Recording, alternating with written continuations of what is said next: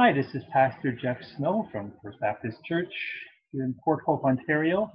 Welcome to my office once again, and welcome to today's um, thought, sermon, message, devotional, whatever you want to call it. I know I don't usually dress up for our times together, and you may notice I'm always wearing a hat. Part of that is I want to represent the great Montreal sports teams that I've always enjoyed watching and cheering on. But before this whole isolation thing started, I was about due for my quarterly haircut. I don't like going to the barber. And call me weird, but I don't. I'm not a great fan, so I put it off as long as I can. And the week that everything shut down, I was planning on going and getting my haircut. So right now, yeah, you don't want me to take off my hat. It's very, very long, and I'm not sure what I'm going to do with it if this keeps going for longer. I may have to go the hippie look. I'm not sure. But for now, the hat stays on all the time. It's not meant as a sign of disrespect or anything. It's just to keep everything together up there on the outside anyway. Um, so yeah, just the explanation there. Today's Good Friday. If you're watching it on the day we posted for, you might be watching it later. But so I want to share a few thoughts about Good Friday. A number of years ago in Port Hope, well, actually in Ontario, in Toronto, Pope John Paul II came and held a massive, massive series of meetings in Toronto for World Youth Day. And all through Southern Ontario that summer, the Catholic churches were doing all kinds of special events. And I was working with Youth for Christ then, and so they contacted me for some help and helping to secure some music and some youth-oriented bands that they could hire to play for their events. One thing they did is they had this giant cross, maybe about, I don't know, 8 or 9 feet tall, that had come from the Vatican and had come to Canada, and they were having a procession all down Highway 2 with this cross. The young people and teens were kind of rolling this cross down Highway 2 and stopping in different towns and having different events. So the cross in the procession was stopping in Port Hope. And the Catholic priest at the time, Reverend John Albao, was a great fellow from the Philippines, and he worked really hard to include all the other churches in the stuff that he was doing. And so he invited all of his pastors to be part of the service when the cross came to Port Hope. And so we were all given an opportunity to take 5 or 10 minutes of the service and share a word, a devotional word, and a piece of music, either from our choir or from a soloist from our church. And the topic that each one of us was given was the 7 sayings of Jesus from the cross. Now, I knew that Jesus had said things from the cross. I just realized there were actually 7 of them and that they were very specific. And so each one of us kind of volunteered to speak on a different message on one of the 7 sayings of Jesus from the cross. So today I want to share with you just briefly some ideas about the 7 sayings of Jesus from the cross. Now, we talked last week, I think it was last week or 2 weeks ago, about the 4 Gospels, Matthew, Mark, Luke, and John, how they'll often have the same story in them, but different details because they're all looking at it from different perspectives and different angles.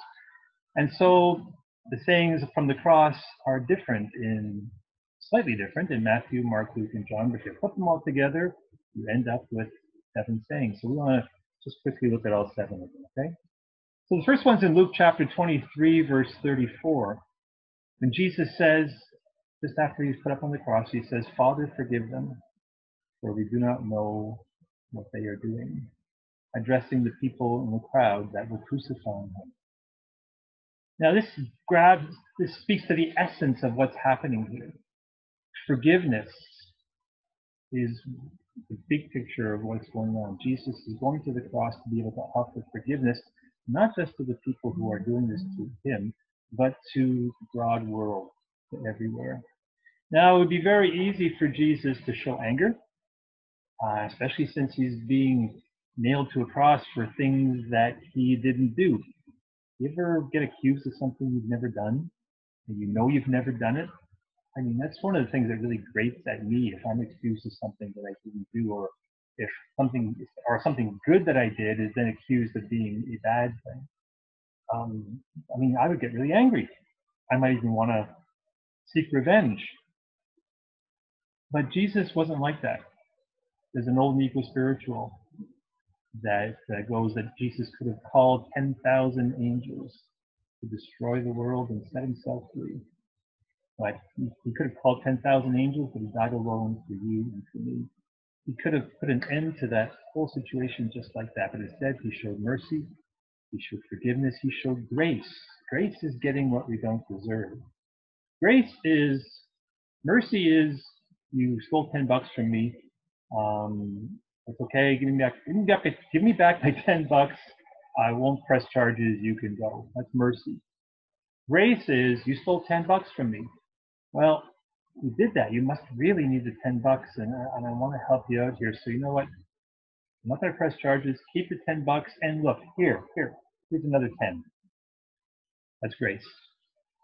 And God demonstrates that towards us, that he gives us far more than we could ever deserve, considering how we treat God sometimes, a lot of times. He gives us far more than we can deserve. Second saying of Jesus from the cross is in Luke 23:43, and he says, "Surely I tell you today, you will be with me in paradise." Now he's speaking to someone very specific here. There were two thieves nailed on crosses on either side of Jesus. And they each had a different approach to talking to Jesus and different ideas about what was going on there. And one of the thieves on the cross was angry and was ranting. And he was saying, "Jesus, if you're who you say you are, then get us out of this mess. Just get us off the cross. If you're really, prove yourself. Prove yourself and make my life better by getting me off this cross." We often treat God that way. God, prove yourself, and the way I want you to prove yourself is make my life better. But the second thief scolded the first guy and said, "How can you talk that way? I mean, we're guilty. You and I are guilty of sin. This man hasn't done anything wrong." And so he turned to Jesus and he said, "Please remember me when you come into your kingdom." He didn't say, "Jesus, can I come with you? Can I be in your kingdom with you?" He knew what he had done, and he knew what he deserved. And all he asked of Jesus was, "Will you remember me?"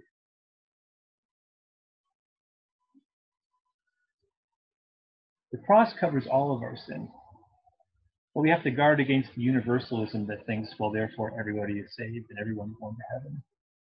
The cross covers all of our sin, but it must be received. And Jesus died for the sin of that first thief, and the offer was there for him to receive it, but he couldn't see past his pain and his ranting and his anger in order to receive it. The second thief received it humbly. John 1:12 says, "Yet to all who receive him," Jesus, "to all who believed in his name, he gave the right to become children of God." This Good Friday, we remember the gift of Christ's forgiveness, and that the gift of Christ's forgiveness is there for us to receive. But it's up to us to humble ourselves and receive it. The third saying on the cross is John 19:26. When Jesus saw his mother there and the disciple whom he loved standing nearby, he said to her, "Woman, here is your son." And to the disciple, "Here is your mother." And from that day onward, this disciple took her into his home. A couple of things about that passage. When Jesus says woman to his mother, that's not, don't look at that through 21st century eyes. It was not a term of disrespect, it was a term of respect in the first century. And second point is that John can write this story, and he's the only one of the four that writes this story and gives this account of what Jesus said. He can do that because he's the one that Jesus is talking to. He is the disciple that Jesus loved. He's the one that looked after Mary.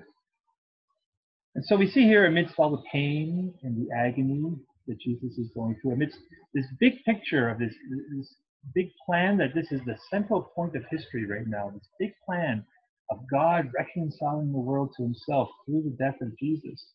Despite all that's going on, Jesus took a moment to look after his mom. And we need to know that we're never too busy, that we don't have time to look after our mom and our dad. and the people we love, and the people who look after us, and the people who need help, the vulnerable in society. We can never even be too busy in ministry for Christ. I think one of the saddest things we could ever say to God is, God, I can't help that person right now. I'm too busy working for you. Jesus gave us the example right here. In the middle of the most important thing God had called him to do, still took time out to look after probably the most vulnerable person in his life, his mom. Fourth saying of Jesus from the cross was, I thirst. John 19:22, I thirst. Jesus was the only 200% man in history. He was 100% God and 100% human at the same time. He wasn't some spiritual schizophrenic where sometimes he was God and sometimes he was human and kind of bounced back and forth between the two. He wasn't a 50-50 thing. He was fully God and he was fully human at the same time. And here on the cross, he's experiencing the spiritual agony of taking on all the sins of the world on his shoulders and on himself. And we'll talk about that in a second. But he also experienced physical agony, just like any human would. And in Hebrews chapter 4, we are told this. The writer says, therefore, since we have a great high priest, talking about Jesus, who has ascended into heaven, Jesus, the Son of God, let us hold firmly to the faith we profess. For we do not have a high priest who is unable to empathize with our weaknesses, but we have one who has been tempted in every way just as we are, yet he did not sin.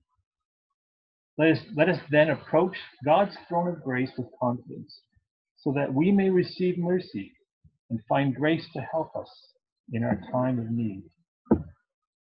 Jesus knows exactly what it means to be human. He's experienced everything that a human could experience, and so he understands, he empathizes with us, and he opened up the way so that we can approach God's throne with confidence, asking for mercy and asking for grace. We can come before God and pray, and ask for his help. He's good with that. And when we do go and ask God for help, I can't read my own handwriting. When we go and ask God for help, we will receive his mercy. We'll receive his grace. He'll give us what we don't deserve to help us face whatever trial and difficulty and whatever stuff life throws at us. Jesus is 100% human, 100% God. He knows, he empathizes, and he's here to help. The fifth saying of Jesus from the cross was, my God, why have you forsaken me? Matthew 27:46. Theologians have debated this for centuries, and I'm not going to solve it in the next 3 minutes. One of the big problems people have with it is how could God forsake Jesus if there's a Trinity and God is always one, and with their breaking up of the Godhead somehow was God somehow separated? And somehow we can't say that. Sorry. We can't say that somehow God was separated. We may never understand it until heaven. But this is the one thing I think we can say about this passage, this sentence from Jesus from the cross. Why have you forsaken me? Jesus bore the sins of the world on himself. 2 Corinthians 5:21 says that God made him who knew no sin to be sin for us, so that in him we might become the righteousness of God. Jesus knew nothing of sin. He knew only the holiness of heaven, and yet he willingly became our sin. God in his holiness cannot be in the presence of sin, because sin destroys what God loves the most, and that's you. And that's me. God loves us so much, and he's not angry at sin just because it's an arbitrary thing with him. No, he hasn't just decided arbitrarily, hockey's a sin, so we'll make that a sin. You can't do that. No, he things that God calls sin are the things that he knows will hurt us. They're the things that he knows we weren't created for.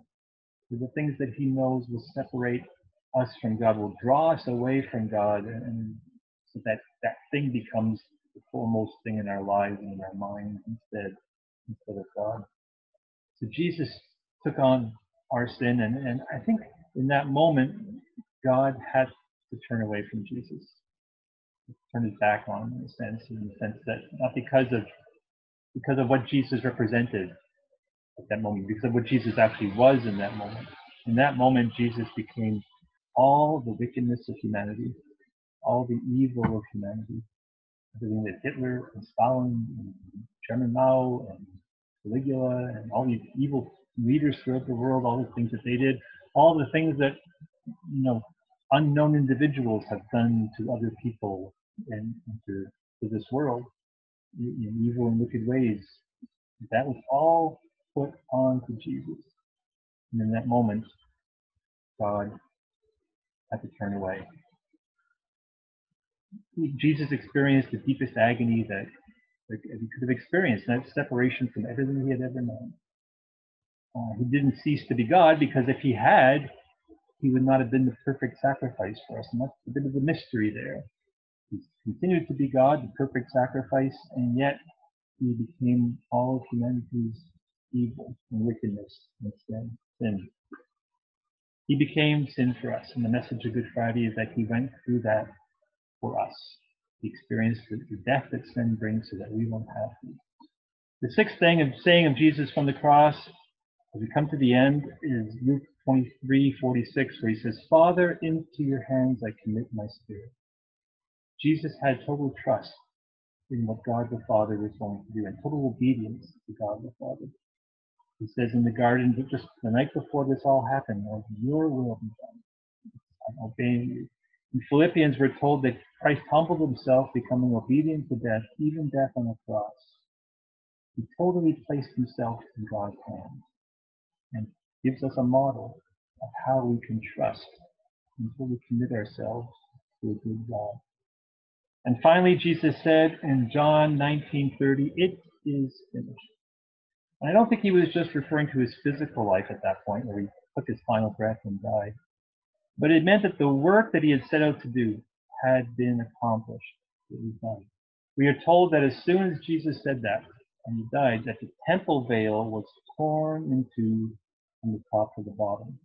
Now, the veil in the temple was this thick, thick carpet, this thick, it was massive. And it separated the rest of the temple from the Holy of Holies. It separated all the people in the temple from the center of God's presence, where the priest could only go once a year to make sacrifice for the people. And but when Jesus died, the whole purpose for Jesus coming was to reinstate our relationship with God, where there didn't have to be this separation, didn't have to be this sin wall that keeps us from knowing who God is and having a relationship with him. So the symbol of that was the temple veil. And it was torn not from bottom to top, not something that a human did to try to reach God, but it was torn from top to bottom, where God reached down to us through Jesus and said, "Look, I've had enough of this, us being separated. I'm doing this so that I can have full relationship with my creation, with God, and with God with us. And now we can enter God's presence, have a relationship with him without the aid of a priest, without the aid of a rabbi, and have a one-on-one relationship with God. The way is open for us to know God. The way is open to know and understand why God created us. The way is open to understand God, what God's purpose for us is in this life. The way is open for us to know our Creator and the one who loves us so much, because it is finished. It's done. But it's up to us, like that thief on the cross, it's up to us to receive it. It's up to us to turn to Jesus and say, "Yeah, Jesus, I'm sorry. I'm sorry." Like that thief on the cross said, "I'm the guilty one here. I'm sorry. I know that I've been wrong." And that's often what keeps many people from a relationship with God through Jesus Christ, because the first step to it is to admit you're wrong. And we don't like doing that. And so humbling ourselves to admit that we have sinned and fallen short of the glory of God is a big step, but it's a necessary step. So the first thing to be able to say to God is, "God, I'm sorry. I'm sorry for the things I've done that have hurt you, hurt myself, hurt other people. And the second piece to that is God take over. Like Jesus, when he committed himself into God's hands, we need to say to God, okay, I commit my life into your hands. I turn myself over to you. Take over. I haven't done that great of a job of running my own life. You created me. You know how my life is supposed to go, so Lord, take over.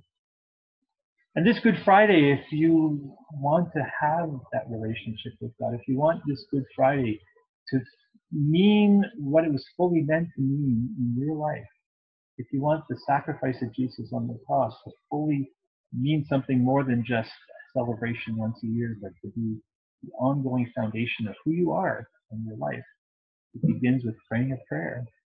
Something like that, something like this: God, I'm sorry. I know I've done wrong things. And it's hard to admit, but it's right there in front of my face. I've done things that have hurt you, hurt others, hurt myself. I know that Jesus died on the cross so I can be forgiven of those things. I don't fully understand that, but it says in your word that Jesus became my sin. And so I accept that. I receive that. And because I'm receiving that, I know that I become your child. And Lord, take over. Like a child to a parent, I need your help running my life. I don't know what's best for me.